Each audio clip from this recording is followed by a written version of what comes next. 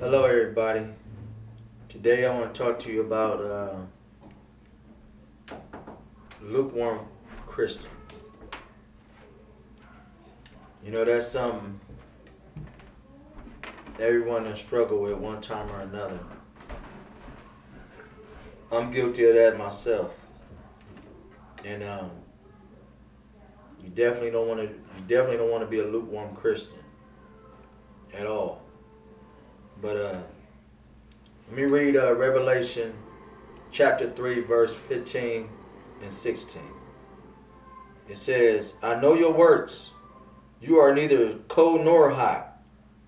Will that you were neither cold or hot. So because you are lukewarm and neither hot nor cold, I will spit you out my mouth. See, God wants us. He wants all of us. He don't want half of us. He wants all of us. It's either all of us or nothing. He wants us to be hot or cold. Because if you're hot, you're on fire from it. If you're cold, you know where you stand. You're a non-believer. But you can't serve two masters. You can't say you're a Christian and then you live in worldly. You're still doing things you was doing when you wasn't saved. But then you go to church on Sundays. Then right after you go to church on Sundays, you right back at it doing the same thing you was doing before you even got saved. It don't work like that. God wants us to be all for Him or not at all. We can't pick and choose.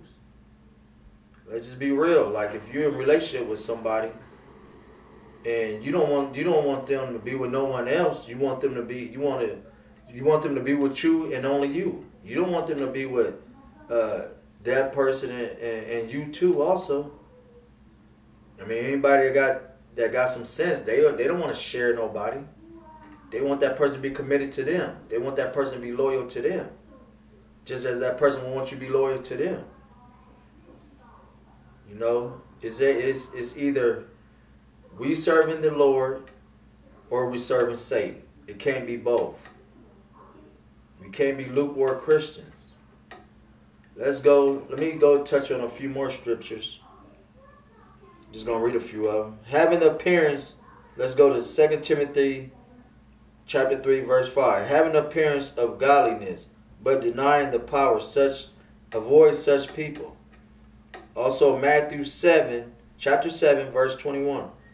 Not everyone who say to me, Lord, Lord, will enter the kingdom of heaven, but the ones who does the will of my Father who is in heaven. Clearly. What did he just say? Not everyone who say to me, Lord, Lord, will enter into the kingdom of heaven, but the ones who does the will of my Father who are in heaven. So that just clearly tell you. Just because you're a believer, that don't mean you're going to go to heaven. This is a lifestyle. Those who that are obedient, Lord, those who are obedient to God's word will enter to the kingdom of heaven. Those who do the will of the Father. Those who that are righteous. Those who are living for the Lord. Those who are truly new creatures, became baptized, became saved, and repent. And a true follower of Christ. That's what He wants. He don't want nobody saying, yeah, I believe in Jesus, and then you go off and committing sin.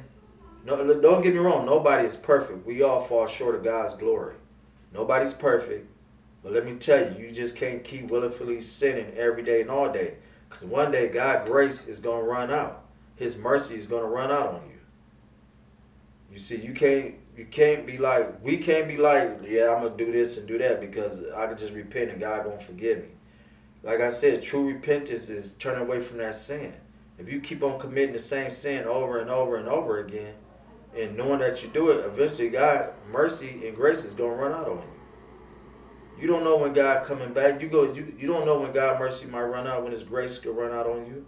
You could be driving in a car and get in a car accident and die in your sin. You don't know that. That's a dangerous game to play. That's a very dangerous game to play, thinking you got time to repent, think you got time, nothing gonna happen to you on this earth. You don't want to play them type of games because you don't know what can happen. Like I said, anything can happen. You could die in your sleep and don't wake up. You could just take a nap and not even thinking about the sin you did, and don't wake up and die in your sin and go to hell. Let's stop playing with God. It's either God or nothing. We can't have one foot in the world and one foot with Christ. Even I'm guilty of that. I just said it. Even I'm guilty of that. I can't serve God and then serve the world too, because it don't work that way. I just can't do worldly things.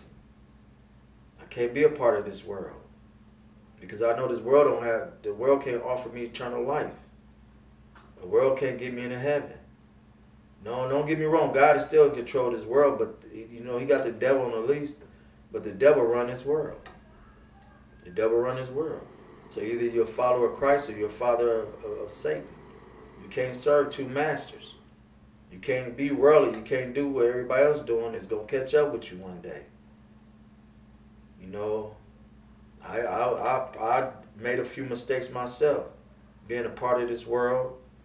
And then, you know, just recently, you know, just doing stuff I know I ain't got no business doing. Did something I shouldn't have done.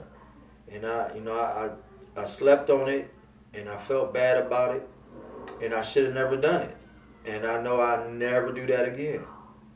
I just got caught up in the moment. We as Christians, we make mistakes. Nobody's perfect. Nobody's perfect. And like I say to other people, I got to be careful of that, you know. I got to be doers of the word. I just can't only be a hearer of the word.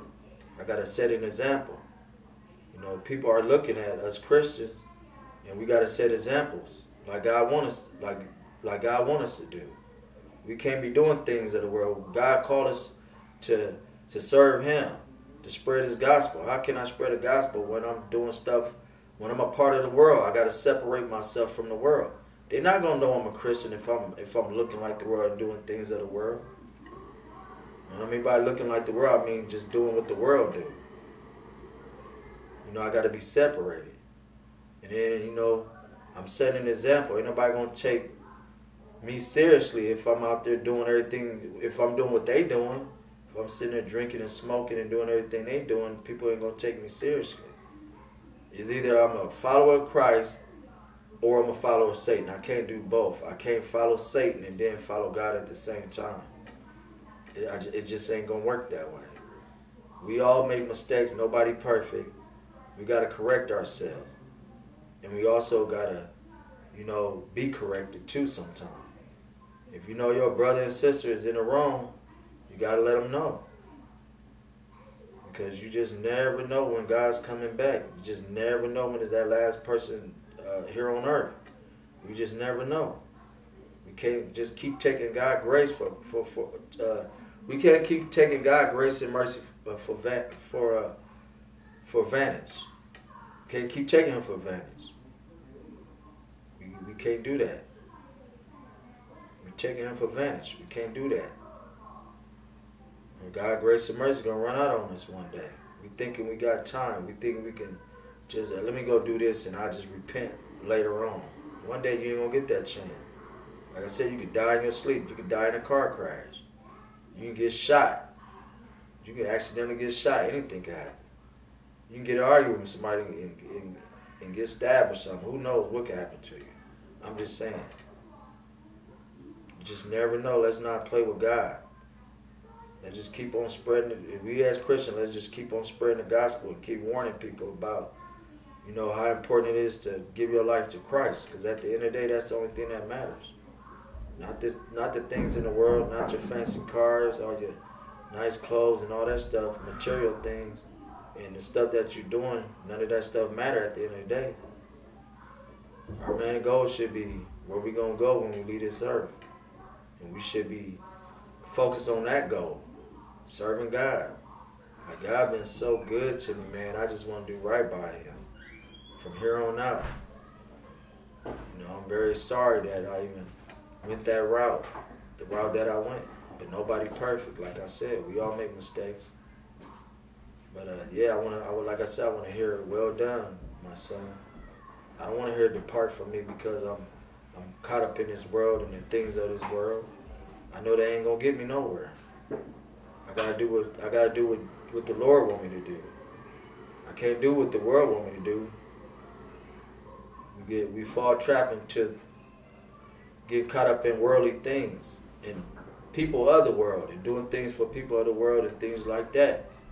And that could lead us on a downward spiral.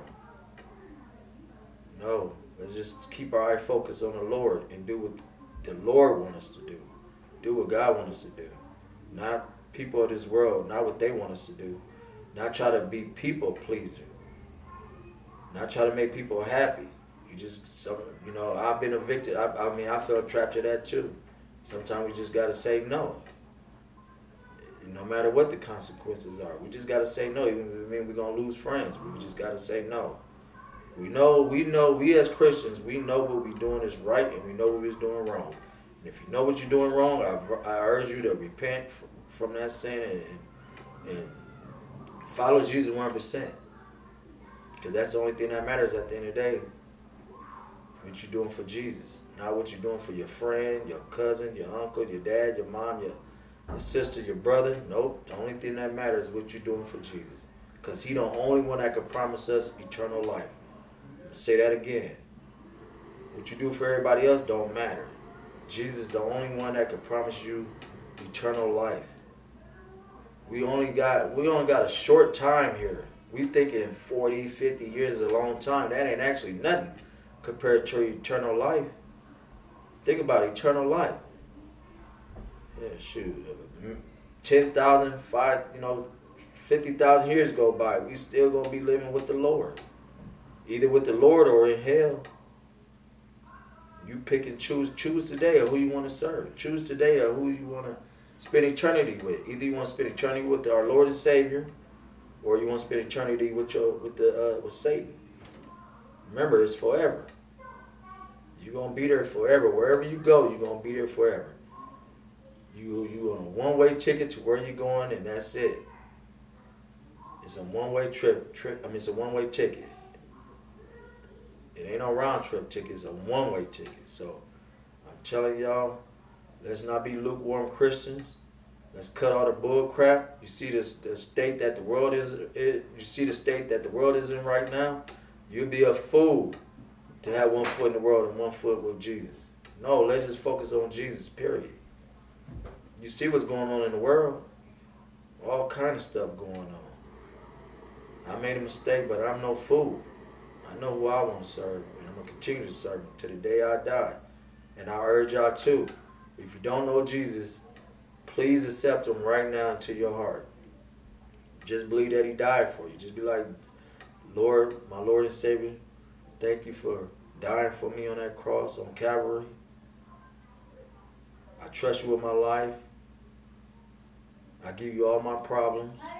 I want to live. I want to live for you, and only you. I accept you into my heart. I want to serve you for the rest of my life,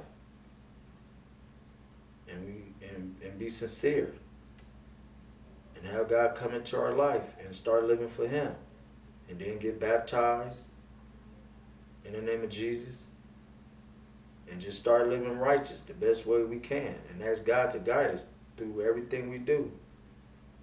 Have God come into our life, because you only get one chance to do this right. Because once you're gone, that's it. Ain't no coming back. Ain't no coming back.